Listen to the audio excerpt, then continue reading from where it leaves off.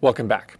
So we've been talking about operator learning methods with neural networks.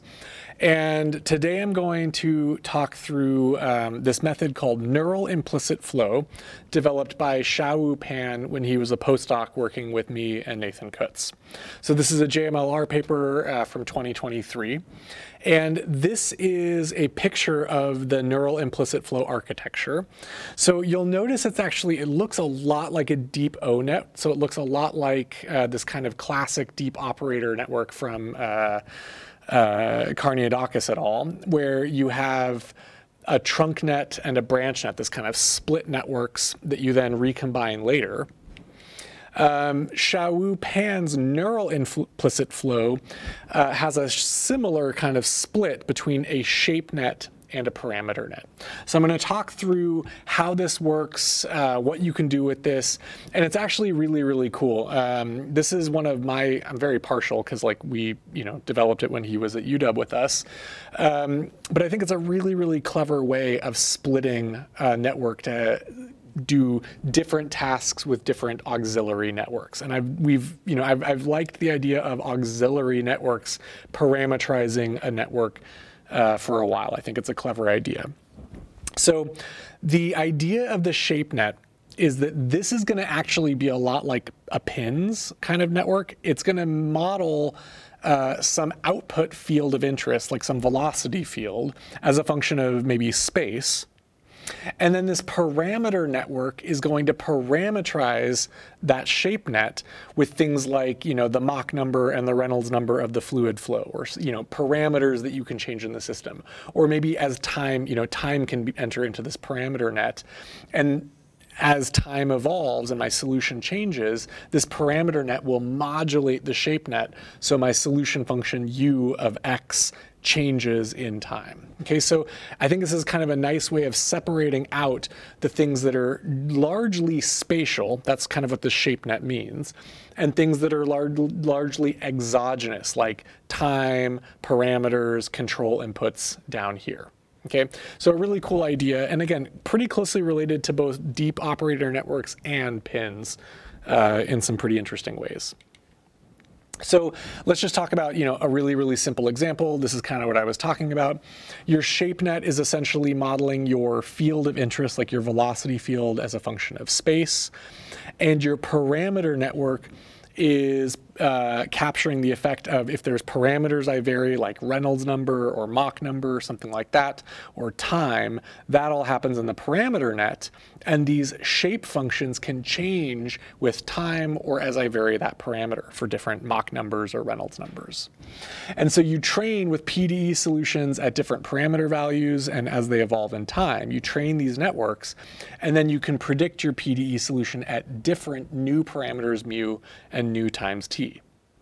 Now, I would really, again, I always want you to be thinking critically, and just because it's our paper doesn't mean you should be not thinking critically. Is this only going to work for interpolation of mu's, or might it extrapolate for new mu's?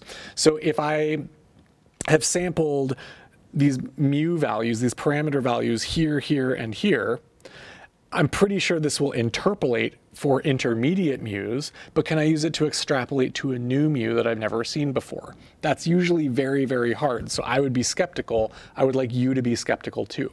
But that's something you can actually try. You can download this code. You can try those different experiments and verify for yourself, oh, this works for interpolation in mu, but it's not going to be amazing for extrapolation in mu, except under certain circumstances. So that would be interesting to verify yourself. Okay, so this is, and you'll see that the shape net then starts to look a lot like a, the neural network that you would use in a pins architecture. You're just modeling your solution u as a function of space x. Except now I've moved time down here to this auxiliary parameter network. So shape functions up here and all of my other exogenous or external variations down here. And I actually really like this example. This is used for compressing really, really, really big turbulent data. These are huge isotropic turbulence data sets with resolution 128 cubed. So a movie of this thing is actually going to be very, very large. And with this shape net, with a multi-scale shape net, Now, we were representing this as just a rectangle, but you know that under the hood, there's a lot of stuff happening in this ShapeNet. And I'll show you what that looks like later. There are kind of ResNet versions of ShapeNet. There are multi-scale ShapeNets. There's a lot you can choose to represent these shape functions here. But with an appropriate multi-scale ShapeNet, you can actually build a very compressed version of this data set. And actually, this is something that surprised all of us when Xiaowu shared this result with us, is if you think about this as a compression paradigm, you take this huge data, you train the parameters of your ShapeNet and your parameter net. This is a lot less data to store these networks than these flow fields. And then this is actually the compression. This is like the MPEG compressed version of this movie, are just the neural network weights here. Because now I can reconstruct the movie by putting in my spatial grid and my time vector, and this network will reproduce this turbulence field here. So Xiaowu actually showed that you can get really, really strong compression using this neural implicit flow architecture. I thought that was really cool. So you're learning shape functions that are efficient for capturing this particular flow evolution. Another example is you can combine this with sparse sensor placement techniques like QDime. So we've talked about sparse sensor placement before, where you have some high dimensional system, it has patterns, and so you want to put targeted sensors down to maximally estimate those patterns. Similarly, you can use that idea here in the ShapeNet to essentially use optimal sensor locations to estimate full flow field data, using these sparse measurements here. So if you have sparse measurements of a new flow field, you can use those sparse measurements to infer what all of the other measurements would be at all other points X, Y, and Z. So that is a pretty useful idea. Your training data would be high resolution images and some select point sensors. Your point sensors go into your parameter net. Your high resolution data would be, the inputs and outputs of this ShapeNet. And you'd train that a bunch so that now if you had new sparse sensor locations in this parameter net, this combined neural implicit flow architecture would be able to reconstruct the field at any X, Y, and Z.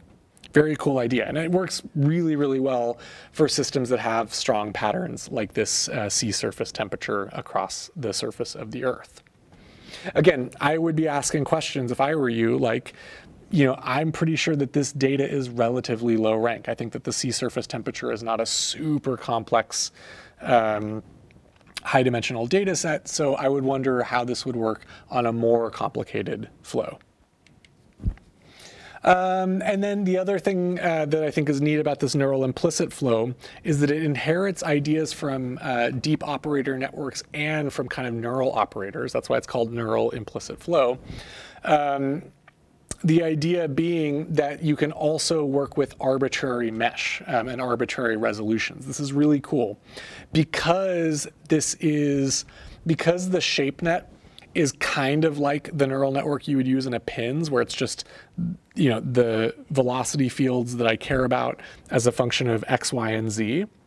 I can train that network on points that came from a random irregular mesh. I can train it from data where each snapshot in time is on a different mesh. I can train it basically I can train this on data from kind of mesh agnostic data. And that's a huge, huge benefit. That's one of the hardest things when we are dealing with actual engineering systems. So it's easy to play around with a Fourier neural operator for fluid flow in a periodic box with a uniform mesh. That's easy. But if I am trying to design a race car or an aircraft wing or a wind turbine blade, that geometry over my design cycle the geometry is changing, the mesh is changing. And so it's very hard to use neural networks when my mesh is actually changing, when the representation of how I discretize space changes, over time or over different designs of my geometry. And that's one of the things that got us the most excited about this neural implicit flow, is that it actually works for data on arbitrary meshes. You can have nasty meshes. The meshes can be changing. They can change for different parameters. But because this ShapeNet is just a function, the output fields as a function of x, y, and t, I can put in different x, y, and t at those weird irregular mesh locations. So really, really cool idea here is that you can actually work with arbitrary mesh data. That's super powerful. And I know colleagues in industry are using this because that's one of the features that's hardest, is irregular meshes. And this is just, more benchmark data showing kind of what would happen if you had different MLPs with different activation functions, or, Fourier kind of neural networks, or siren layers. And the upshot here is that as you go from left to right, the ground truth is on the right. The neural implicit flow, this method here, is the second to the right, and it is most faithfully capturing the true physics of this, I believe, decaying isotropic turbulence. And it's also really good for, things like, again, irregular meshes are sometimes needed for things like growing vortices and things like that. And the neural implicit flow NIF does a really, really, really good job of capturing the actual high fidelity interface of this growing vortex. These are cool pictures. I like cool pictures. I wanted to share them with you. It's a beefy paper. You can download this and read it yourself. You can download the code. It's not a light read. This is not a simple, quick read, but I would encourage you to check it out and see what you get from it. And then I mentioned that there are a lot of different ways you can actually build that ShapeNet. So there's a lot of customization. You can use all of your intuition of how you think you can represent those spatial functions, u as a function of x. So you can use things like, this looks a lot like a residual network. You can use something kind of akin to a ResNet with siren layers, or you can build something that's akin to a UNet if you wanted to. So your ShapeNet, there's a lot of flexibility here. And by offloading the time dependence and the parametric dependence to the parameter net, you can have the ShapeNet do what it does best, which is represent these spatial functions using either a ResNet or a UNet or something, something like that. Okay, so that is the mile-high view of neural implicit flow. Xiaowu has a really cool video on this that I'll put in the description. Check it out, download the code, try it out. Try to see where it breaks. Email us if you break it. Email us if you fix it or extend it. Think about how you can add physics in here. What if I know about some symmetry my solutions have to have, or I know about some symmetry in my parameters or in time? How do I bake in that prior knowledge of physics into these kinds of architectures? Or maybe I can take this latent representation here that allows these two networks to talk to each other. Maybe I can do diagnostics on that. Maybe I can apply Cindy and learn ODE models for those time series in that latent space. A lot of interesting things. We've just scratched the tip of the surface. It's a very exciting area to be working in because all of these operator methods are pretty new, and there's a lot of, they don't always work. They break a lot, so there's a lot of opportunities to upgrade them, fix them, extend them, analyze them more, and I think it'll be fun for you to try it out yourself. All right, thank you.